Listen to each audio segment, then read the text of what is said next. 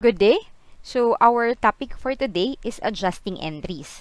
So what is adjusting entries? Adjusting entries are changes to journal entries you've already recorded.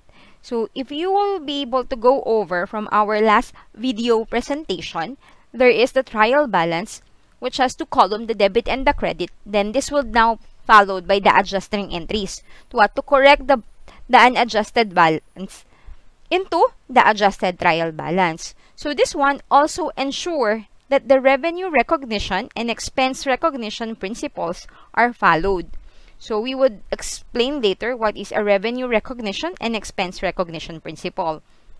This also convert the entity's accounting record to accrual basis of accounting. But what is accrual?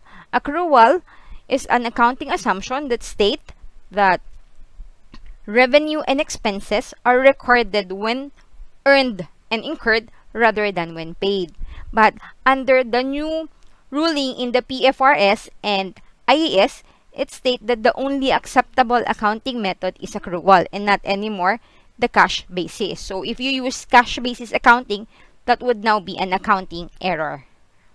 Okay, next, matches income and expenses to the appropriate period. And then usually involve one income statement account and one balance sheet account. So let's see if that's true. So what is a revenue recognition? Revenue recognition is an accounting guidelines requiring that revenues be shown on the income statement in the period in which they are earned, not in the period when the cash is collected. So if you would see, it's just what accrual assumption is or accrual accounting is. So, in short, this is figuring out when the business actually earned the revenue rather than when it is paid. So, a good example would be unearned income. In our previous account, which state that on February 25, 2020, Lay was engaged to render consulting services for LCUP who paid 50,000 on cash, and service are due on December 30, 2020.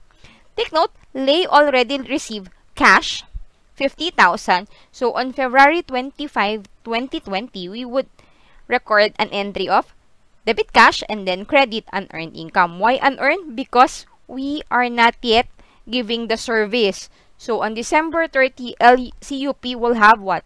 Will be able to demand for the service they had already paid. So, 2020 up to December 1, if no services is being rendered, then it still become unearned and not be reverted to earn.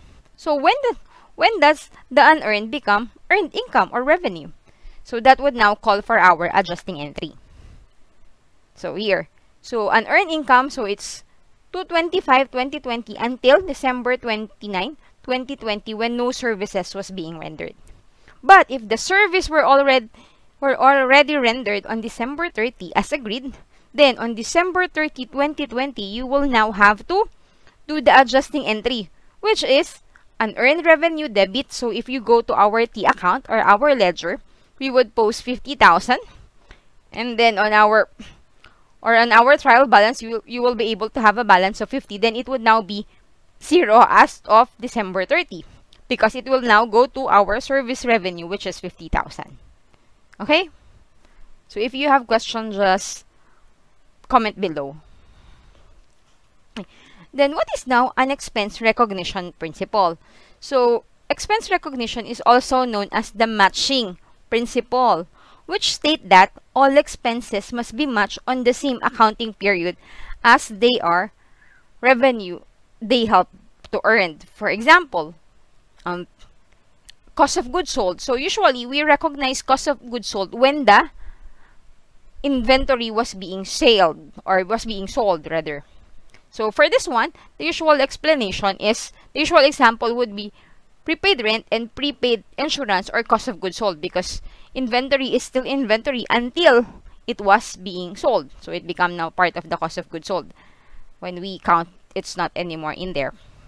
So in our previous video trial balance or adjusting entry, there is one transaction which say that on January 11, 2020, Lay paid 3 months rental to Kurt for 30,000.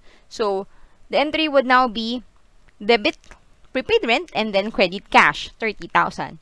So that would be the entry on January 11, 2020. And on the first month, it would now be consumed on February 11, 2020, consumed 10,000. But we could, probably will not be able to make an entry for that because it was just stated in the contract. Although in some software accounting now, there are already a pre-entry for this kind of transactions. So on February 11, we only have 20,000 prepaid rent.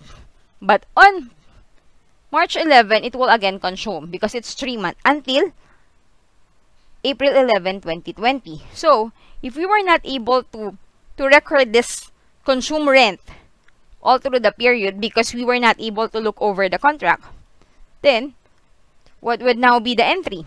Adjusting entry on December, we would now have rent expense 30,000 and then credit prepaid expense 30,000. Why? Because this rent are not anymore asset because we already consume it.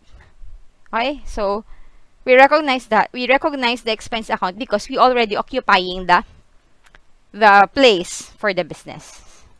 Okay? So, what are the different types of adjusting? So, there are 3 types of adjusting.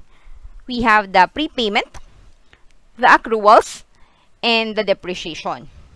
So, for prepayment, what are prepayments? So, this one was also be just like accrual, meaning that payments that are made before you receive the goods. For example, prepaid rent, prepaid insurance because you are still on the bridge of occupying those, or payment you receive before the services rendered. So, these are the 2 examples we had previously.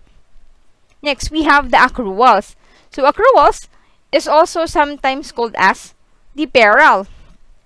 So, these are when services are incurred but not yet paid. Example are salaries payable or interest payable. Because normally, in different businesses, there are different kind of payroll. It could be ending up on December 31, or some would be in the middle of the year and not literally on December 31. So, we have to account for the unpaid salaries or the salaries that we are not yet able to pay because these are already expenses for the period. And then the services rendered but no payment received. This will result to accounts receivable. That's why we have accounts receivable and accounts payable. It's because of this accrual method. Next, and the last one is the depreciation.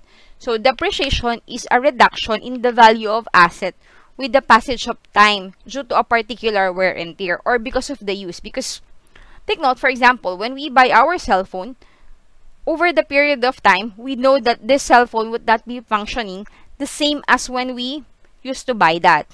Okay? So, that's why there are different kind of depreciation, which we would have another video presentation. But normally, for this one, an example would be a straight line method. So, this computer has a life of 3 years and a salvage value of 4,000. The entry before was on February 10, 2020, Lay bought a computer for 25,000 on account. Even if it's not yet paid because you are already using that, you need to depreciate for this one. So, what's our formula? Before on our previous video, I gave the formula, which is the acquisition cost, which is 25,000.